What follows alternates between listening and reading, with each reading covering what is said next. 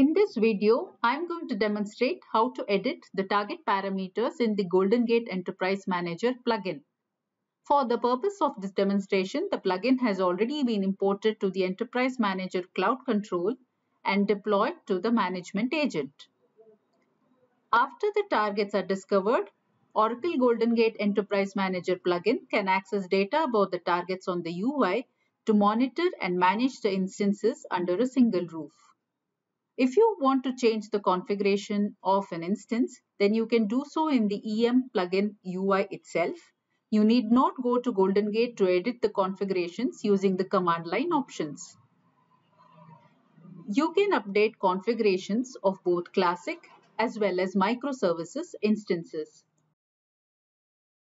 After logging into the Enterprise Manager Cloud Control, look up for discovered classic targets for which you need to change the configuration parameters.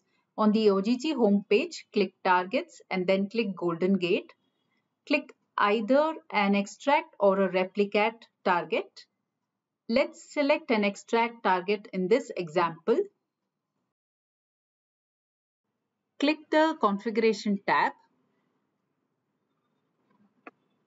Click Edit to edit the parameter file that is displayed on the Configuration tab. Make the required edits. For example, in this parameter file, let's add a new parameter called getTruncates. Click Save. Click Yes in the confirmation screen. You have successfully edited the configuration parameters of a classic instance. Now let's edit the parameters of a microservices instance. Click Targets, GoldenGate.